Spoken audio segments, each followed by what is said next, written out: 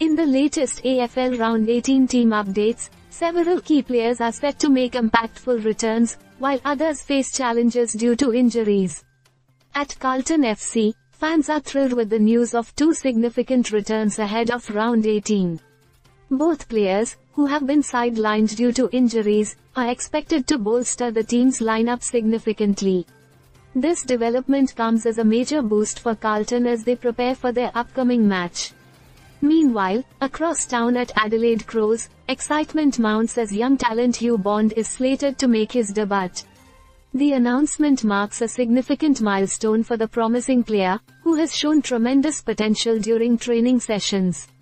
Bond's inclusion underscores the Crows' commitment to nurturing young talent amid their season aspirations.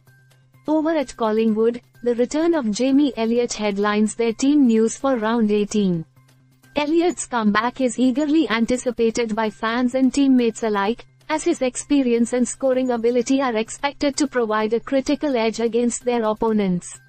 This news comes at a crucial juncture for the Magpies, who are aiming to secure a pivotal victory in their campaign.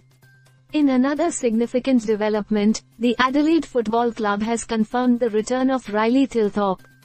Thilthorpe's comeback is set to bolster Adelaide's forward line, offering additional scoring options and height in contested situations. His availability is expected to strengthen the team's offensive strategies as they face formidable competition in the upcoming round. Notably, at Fremantle Dockers, Alex Pearce's absence due to injury has been confirmed.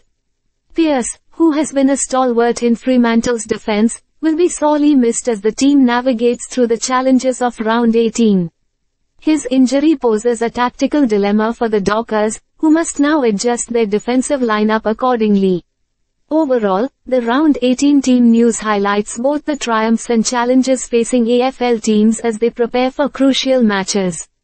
The returns of key players inject optimism and depth into their respective teams, while injuries present obstacles that require strategic adjustments and resilience.